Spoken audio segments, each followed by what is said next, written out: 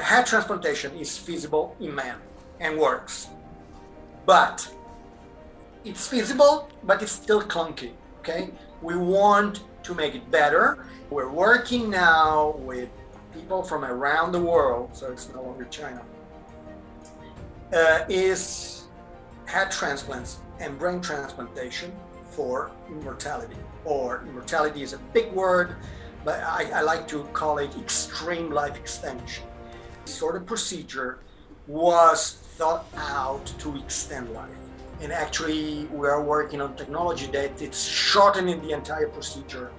Until you see rats or even monkeys, I mean, you take that in stride, yeah, but it's animal experiment. When you start seeing humans, you know that we are not bluffing.